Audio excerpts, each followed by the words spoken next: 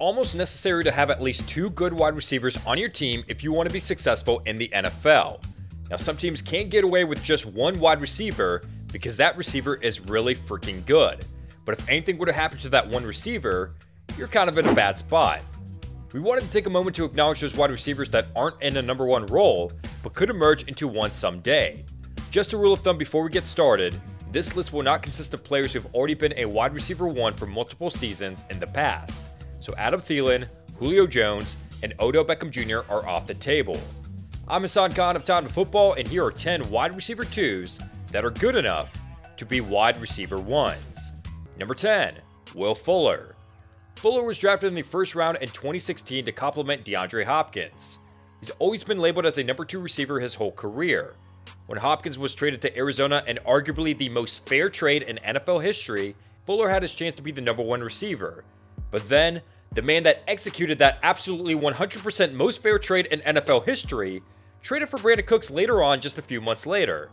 At first, Fuller was starting to emerge as the number 1 target, but Cooks began to out-target Fuller as the season went on. He signed with the Dolphins in 2021, but his lingering injury history came back to haunt him. He may never be as productive as he was in 2020, but it's possible that he could be a decent wide receiver 1 if he plays a full season. Number 9, Elijah Moore. Technically serving as the number 2 behind Corey Davis, Moore's upside began in training camp, where reports surfaced about how great he looked. It was just a matter of time before he blossomed into a threat, and he showed flashes of that in 2021. Moore had a stretch of games his rookie season where he showed much promise. He had a 5-game stretch where he scored 5 touchdowns. He was red hot, but an injury cut his season short. It's unclear what the Jets would do with the receiving core this offseason, but there's a good chance that Moore could be the Jets' leading receiver in 2022. Number 8, Jerry Jeudy. To say that 2021 was disappointing for Jeudy is actually very accurate. He finished the season with 0 touchdowns, serving as the number 2 receiver on the depth chart behind Courtland Sutton. Jeudy was drafted 15th overall in 2020 and was labeled by many as the next breakout wide receiver in the NFL. With Sutton signing an extension to stay in Denver, Jeudy will continue to serve as the number 2 receiver on the depth chart. He hasn't been meeting many's expectations thus far, but that could be attributed to poor quarterback play. If the Broncos were to bring in the right guy, Jeudy would blossom into a 1,000-yard receiver in no time. Number 7, Brandon Ayuk. There is no coach in the NFL that is more honest, but also more secretive than Kyle Shanahan. When the team drafted Trey Lance, he immediately didn't shy away from saying that Jimmy Garoppolo would be traded very soon.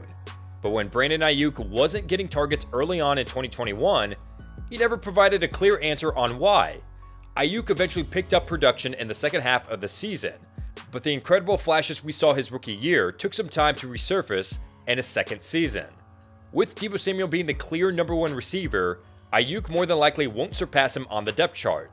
But in the instances that Samuel is inactive, Ayuk has shown that he's capable of leading the 49ers receiving core. Number 6, Chase Claypool.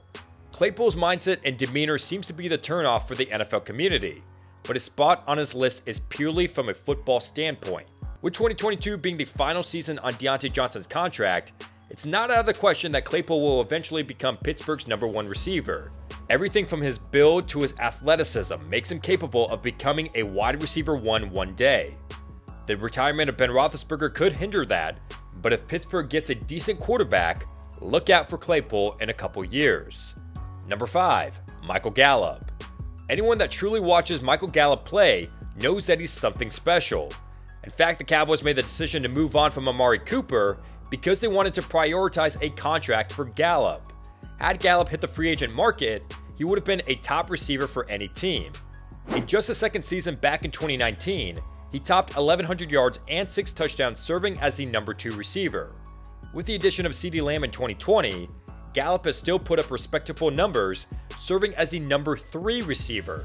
With Lamb and Gallup expected to be the top 2 targets of 2022, you can expect a season similar to 2019, where he topped 1,100 yards. Number 4, T. Higgins. For the past few years, the Bengals have been deep at wide receiver. Higgins was drafted in 2020 alongside Joe Burrow and immediately made an impact. He put up 900 yards his rookie season and then improved to almost 1,100 yards in 2021.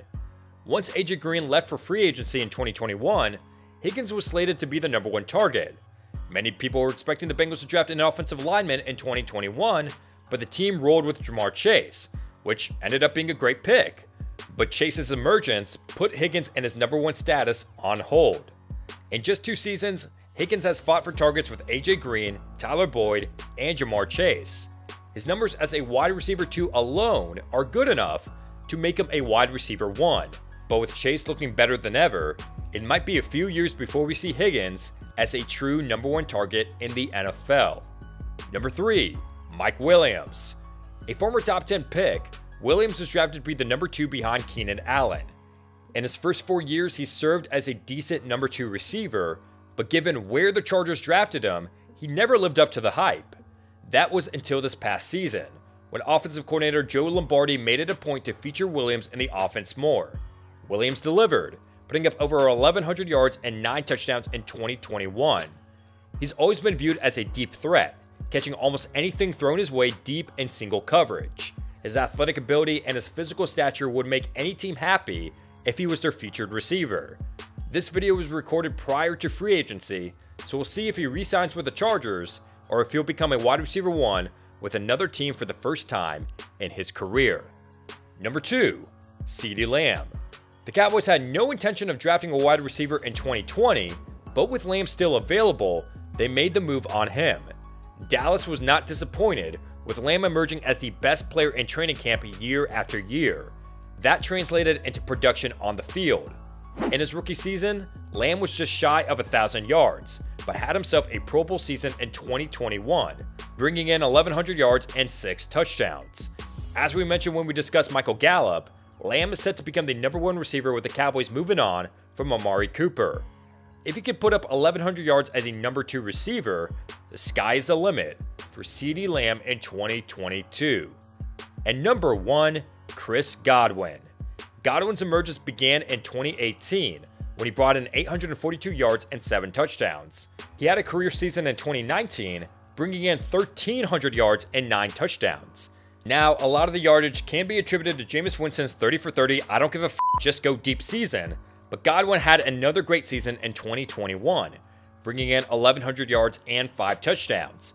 He was set to be one of the highest paid receivers in the NFL if he tested free agency, but with Chris Godwin getting the franchise tag, we're going to have to wait another year at least before we see him as a true wide receiver 1. Who are some other wide receiver 2s that could emerge as a wide receiver 1 someday? Leave your comments down below and let us know your thoughts.